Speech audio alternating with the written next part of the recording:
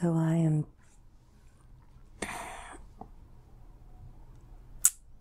up on a podium, or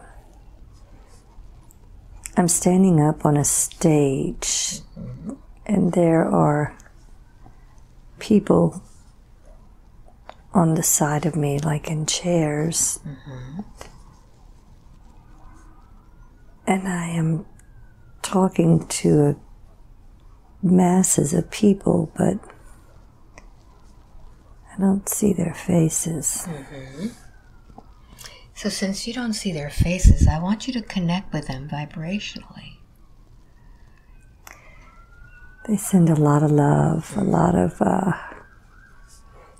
heart connect with them. Very good. I am the person they look up to. And as you're standing on this stage, you say that there are others on chairs around you. What do they look like? They look like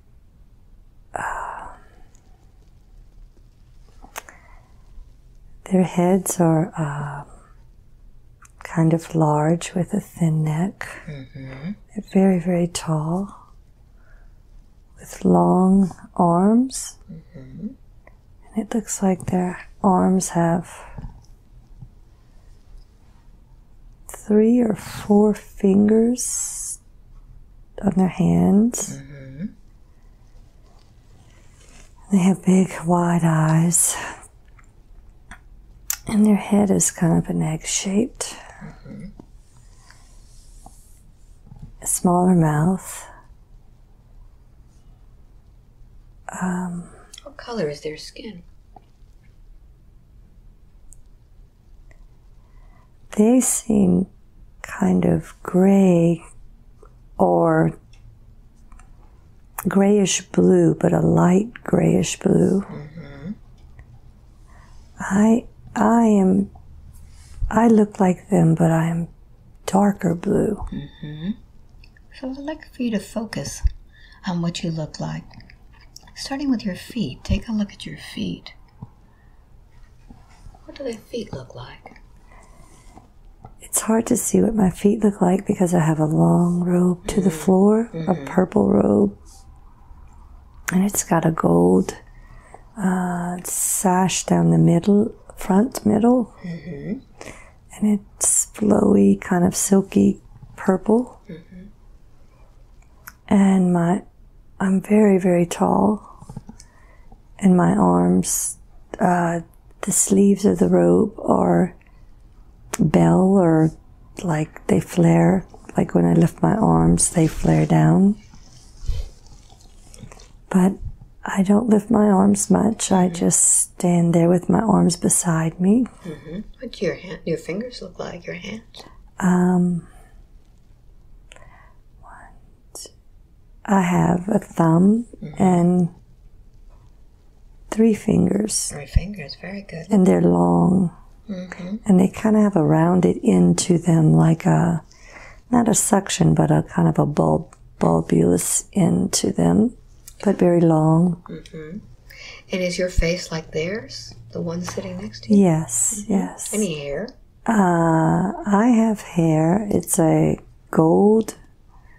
I have a ponytail, a blonde ponytail at the top of my head with a gold band around it.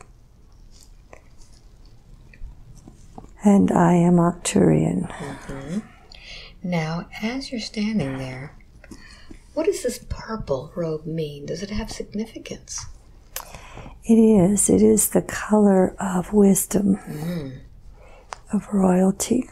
Not royalty, because royalty denotes class, and we don't have class because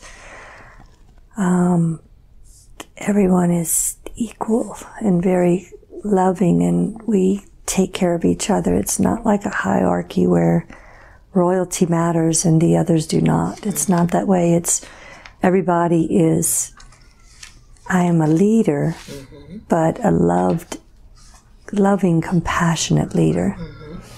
So this talk today that you're doing to the masses, I'd like for you to acclimate yourself more into that body and mind. And I'd like for you to tell me what it is that you're saying to the masses. Connect yourself now and begin to speak.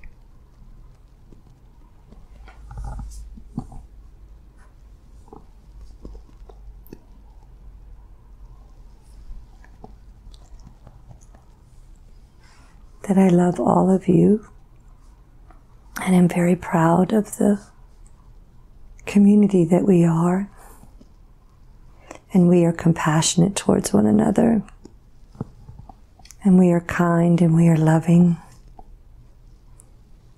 and we are taking care of each other, and we can feel the love in the air and the love among the community. We are just taking care of each other, and I am letting them know that I am pleased and loving them and sending love back, and they are doing the same. And that we are very gentle and kind. And everything we do, we take care of each other. All of our choices.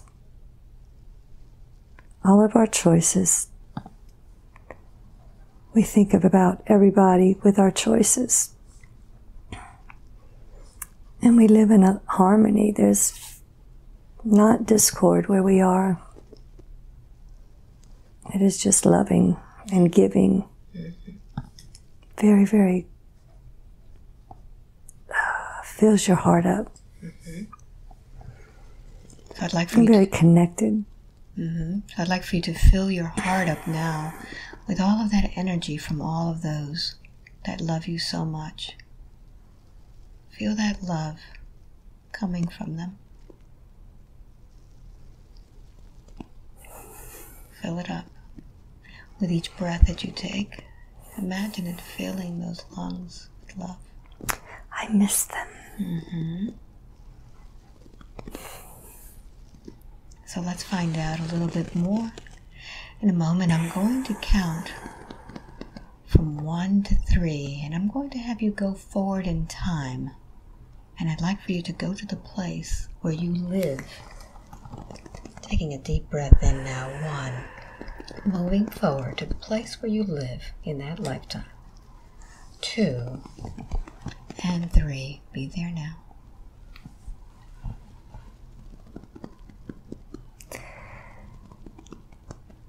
It feels very, it's bright and warm, but it feels like a capsule, a rounded house, kind of like what you would see on the Jetsons. But it's not glassed in, it's kind of closed in. Is this capsule like on its side? How does it look? Or is it vertical? More vertical or horizontal?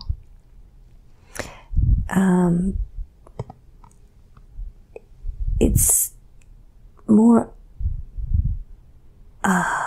it's shaped like the selenite I'm holding. If I hold it sideways, it's flatter. It's oblong around the sides, but it has a flatter. It's not as round. It's not round. It's a little bit more flatter. So how do you get inside of this place? There is a door. It appears to be silver, and it folds down like a I don't know how to explain that. It lays open like it opens from the top and lays down like you would think an old-fashioned castle door came down, but it's much more contemporary. It's rounded like my house, and it just comes down and you walk in and it closes behind you. Look around the inside of this place. What does it look like?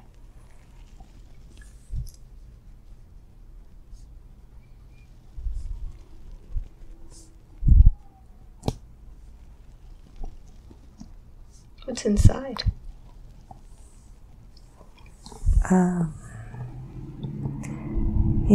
I can see out of it. How How do you see out? Does it have windows, or can you just see out?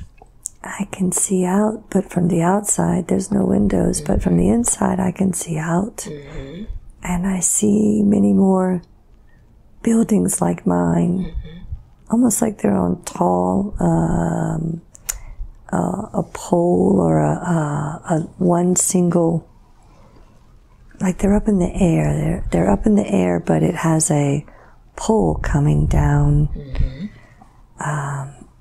I don't know how to explain, like the chairs, it's a long pole that at the ground it has a rounded base, and it holds the pot on top. Very good.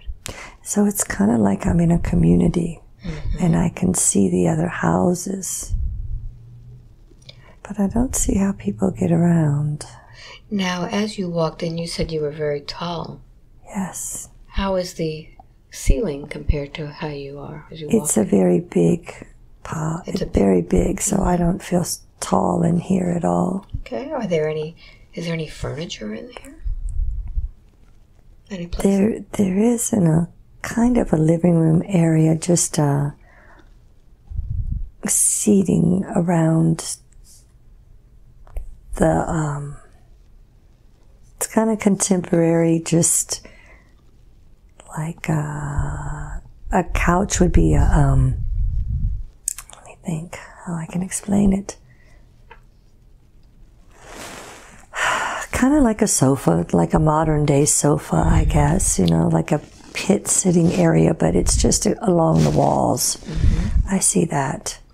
The pot is just lit. I don't see like lamps or lights that you turn on and off. It's just bright in there. All right. So now let's move forward and see if this is a lifetime in which you need to nourish this body. I'd like for you to just move forward in this lifetime to see how it is that you receive nourishment in this body. See yourself there now.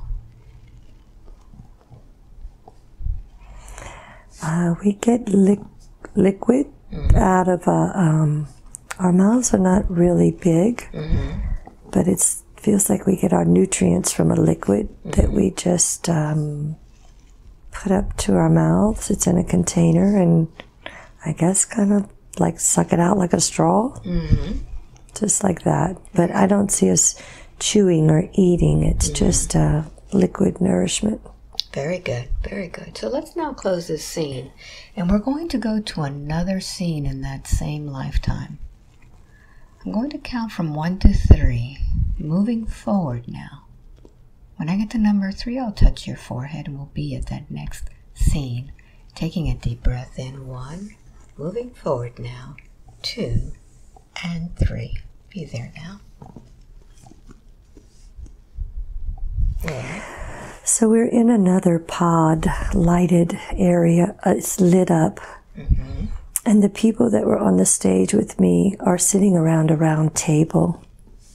And again, they're the light grayish blue color. And in the center of the table, it is, there's a round dome, a round, kind of like a ball, a sphere. And we're looking at it, and it represents the earth. And the people are telling me that we're looking with great sadness at the earth. And we look at them like they are children, like they are babies. And they are lost children. And it's decided that I need to go there to help teach them the compassion and the love that we have here. To look out for one another. To help soften their hearts. They are lost, they are quiet, they are not thinking for themselves. They are zombie-like. And so it's for me to go in to help open their hearts and help them see who they are and feel the compassion for each other, for one another. How do you feel about this decision? I'm happy to help them because I am loving and kind and compassionate, and they need guidance. I'd like to ask a few questions about the progress that this soul has been going through, what she's been learning, how she's been using her skills and talents on this earth. For example, she has a question about her channeling and what should she do with it? What should she name it?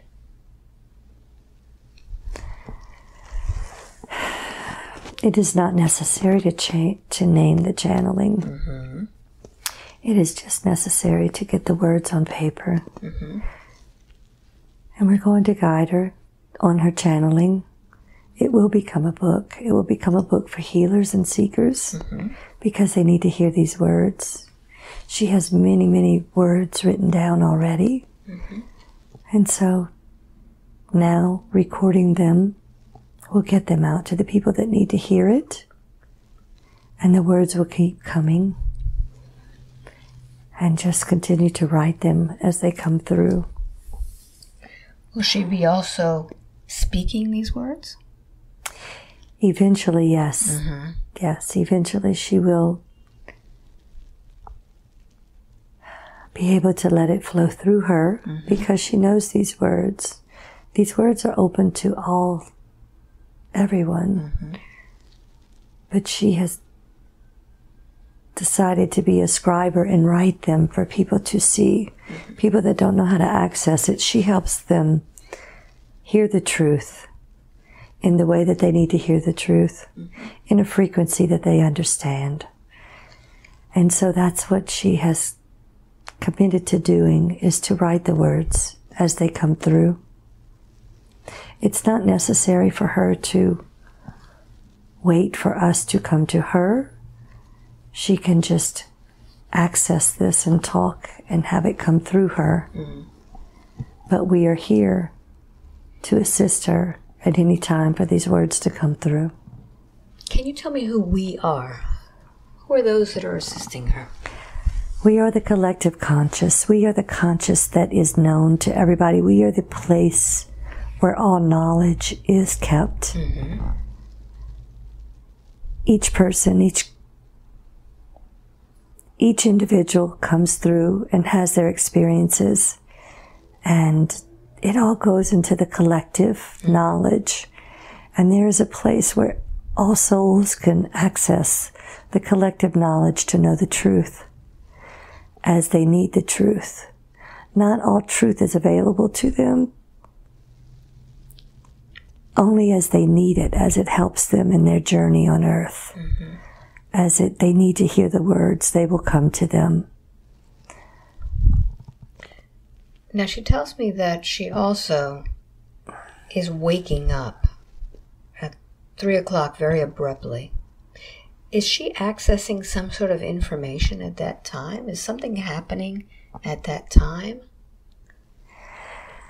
Yes, she journeys all night. She journeys a lot. Many times she'll fall asleep during the day. Even while she's talking to someone, she just checks out and she goes and plays and journeys. There are many, many multitude facets of Laura. She's in many places, helping many people. It is her heart and her compassion to teach love and to help love. So she does this when she's sleeping. The abruptness of coming back into her own body when she wakes up at 3 is because she has been infused with a lot of energy. And this energy coming back into this body, she's trying to get used to that. The heat is related to the level of energy that she has coming back into her body. She's been infused with a lot of energy. She vibrates at a high frequency, but we want her to stay at this frequency. So the heat, the energy getting back in, the side effect is just the heat, and it's okay. She can handle it, it's fine. Will that subside after a while? As she gets used to it, yes, yes. Are there any other indications in her body that things are happening? that she's connecting with this vibration? Her heart is brighter. Her chakra is brighter. It's more open. She notices that people come around her a lot. They're attracted to her. They want to be by her. The babies come by her. The babies see her. It's very cute how the babies see her. What is the connection that she has with these babies? When babies come into the earth, they are very wise. They just haven't learned how to function with their bodies. So they haven't learned the communication, and they haven't learned how to move their bodies. So they are a soul inside of the bodies, but they are very, very aware and very intelligent. So when they see her, they know that she sees them. They know that she sees their soul, and they can see her, and they know that she can communicate with them. And it feels good for them to be able to communicate because they don't have their words yet and can't say what they need. And so she encourages them when she sees the babies that they're doing good and they're on a good path. And she sends them love, and they feel that love. She was walking yesterday, or walking earlier this week, and a little girl just ran up from her mom and grabbed her hand and started walking with her because they know she can see them. Good. What about her nails? She says she has fungus on some fingernails on the right hand. What's causing that? What's the origin of that fungus? Is this a message from her body?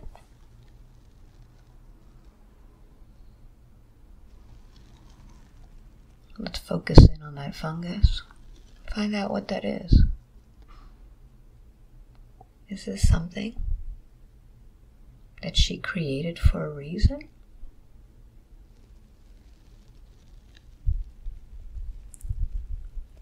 It is a reminder for her to keep writing. So why does she need to have the fungus? Because she will not sit down and write. Okay. And so when she is in a pattern of writing, it will disseminate. Okay. So once she starts writing more of this, the channeling, it's going to start going away? Yes, if she stays in the pattern of writing. Okay. There is much to say, much to put out there. We need her to write. And when she's writing, should she also be reading these writings on YouTube? Or should it stay in writing form?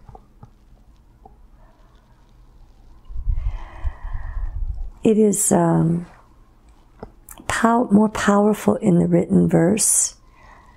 So by recording them and putting a transcript below, that could be helpful both ways. Okay. So make sure it's written. Yes. Okay, good. Let's ask, are we complete with this session?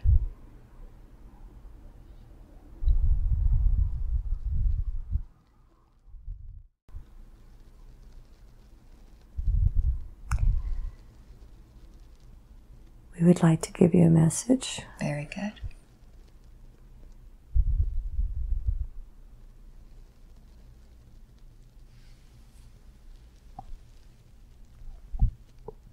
As we watch your world,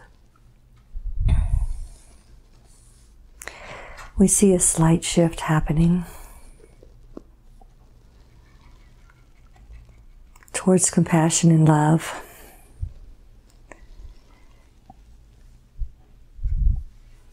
And we are pleased.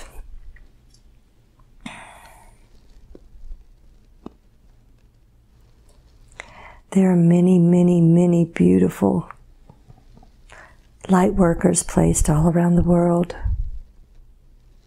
connecting and holding space and affecting those around them without even knowing it. And when you are not in front of somebody, healing them and helping them one-on-one, know that you are holding that space while their vibrations are getting raised. And always remember to move in love and compassion, Lead with your heart. Open up your heart chakra. Green and bright and beautiful. And let that light shine on everyone you meet. They will feel it, even if you're not aware of it. And as you grow into healers and become healers, be aware to keep your ego out of the way. It's not about your ego. Your ego is contraindicating what you need to portray. Do not let it talk you out of what you're doing. Do not let it treat you unkind.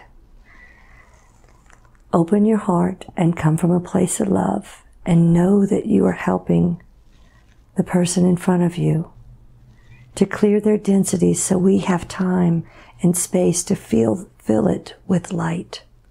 And not so much time. We know there's no time to fill their hearts with love.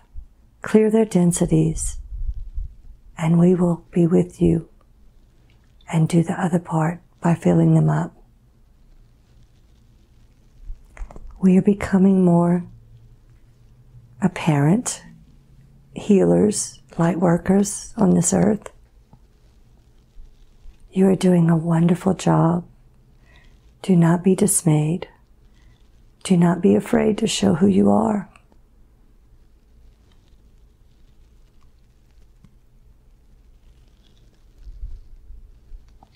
Are we complete? Not yet.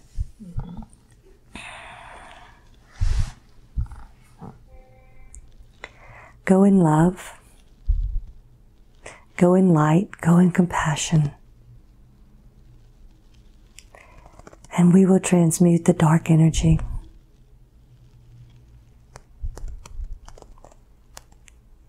We are proud of the work. We are proud of your dedication. And we are here for the asking. When you are unsure, go into your heart space, go into that place of love, and ask for our guidance, and ask for our help. And we will meet you in that place of love. That's where we can meet. And we can heal together. There is much love here for you. We are complete. Thank you very much.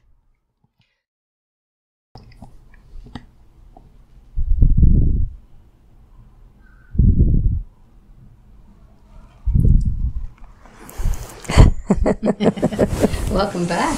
Thank you. Let's switch these up. Ground you now. Yeah. How do you feel? I feel good. Yeah? Mm-hmm. How long do you think this journey was today? Probably just like 45. An hour and a half. Oh, wow. You remember everything? I think I do, yeah. I think I do. How does this differ from others that you've had? Each one is so unique. It is different. It is different. Because you feel like you know. You feel like you know what you're saying already. Yeah. You just give yourself permission to say it. But it's interesting. It's very interesting. So you see that each one is totally unique. Each experience that you've had is unique. But I didn't put the pieces together with that episode when I was a little girl. With Isn't that being, interesting? I didn't put that together. Isn't that interesting? And that felt very valid. Yeah. And then I could see that rejection, fear of rejection, all through my life and my family until finally I became an adult. And and so it just had still some of it hanging in there, you know? Yeah. And the more you put yourself out there, you'll realize there's no reason for you to even feel like that. Yeah, that's interesting. Amazing. So do you want to keep this private or you want to share some of it? If there's some to share, we can share. Yeah. Maybe the message would be nice. Yeah, that would be good. Laura, Yes. how'd it go for you? It was good. It was very enlightening. Very, it cleared me out a lot. Yeah. So I met Laura at a gathering first. Yes. And then we did the introspective hypnosis class. Mm-hmm. And you have been hypnotized quite a few times. Yes. Because when we have our class, we go through hypnosis a lot. So how was this one different from you? Because each time you get hypnotized is a little bit different. It is. This one was really enjoyable. It was very safe and they all feel safe. Mm-hmm. It was easy to go into, I think. Yeah. And I just went with it without whatever came to my mind. I just said it, and sometimes I'd go, okay, that was a little strange, but mm-hmm. okay. And that's the ego talking. Yeah. So that I had to kind of still keep behind me, going, no, let me just say what comes to my mind. And so that was interesting, especially that Arcturian part. Yeah. I was like, okay, that sounds a little crazy, but okay. Mm-hmm. And in this video, there's going to be a lot edited out because these sessions are personal. And Laura, you have been to the introspective hypnosis class, which you know is all about your personal stuff. Yes. So what you see on my videos usually posted is not that personal because it's a different type of session. So today, I actually went with you, I took you into the same method that we did in class. Yes. Did it seem familiar? It did. And one thing in my mind, I was like, oh, that was really cool the way she did that. I was like, oh, stop, Laura, stop. Go back where you need to be. I was like, and I did that on purpose to show people that I do the techniques that I would do in class, but not everybody sees that. Yeah, so how did that feel? It felt great. It felt nice and comfortable and relaxed, and just things just kind of flowed and came out. So good. It was good. Now, Laura, in that class, we had a really interesting thing happen, is that you were able to read some of your writings. Yes. And you do automatic writing. I do. Which is what I've been doing since like 1988. And it's when you channel, but you write down what comes through. And it was a beautiful thing that came through. So how have you been continuing with your writings? Well, after the class, what happened at the hypnosis class was very interesting. We had a girl under hypnosis in front of the stage, and I just started shaking and quivering, and I didn't know what was going on. And I had brought my journal with me, which I don't always carry it with me, and I started writing, and it was coming through, and there was a message for the class. Mm-hmm. And so then I also was just shaking. I had gotten infused with a lot of energy, which was really interesting and exciting at the same time. But after the course, what I realized, I had a session with Antonio that my writing, it was time for my writing to start coming out, that my message is for healers and light workers and seekers. And so I developed a YouTube channel called Waking to Wisdom. And I started recording some of my writings just with a photo in front of it and reading my writings. And I have probably about 5 or 6 up there right now. And I'm trying to work on getting more out. I had a little learning curve on the YouTube channel. So if you're interested, you can go take a look at it. It's called Waking to Wisdom. And as I get messages, I record them and get them out. And I'm going to, I have a Facebook page as well called Waking to Wisdom, and they're still in the beginning stages, but I'm going to put the transcripts out there because I think the words are more powerful in the written form, so you could hear them or you could read them if you want to take a look at that. Right, and you also do hypnosis. I do. So, I started introspective hypnosis. That's right. So how do they get a hold of you if they want a hypnosis session? Well, first of all, tell them where you live. I live in Louisiana, a town called Lafayette, Louisiana. And if you want an introspective hypnosis session with me, right now, probably the best way is to go on my YouTube channel, Waking to Wisdom, or my Facebook page, Waking to Wisdom, and they have an email address, and you can email me from there.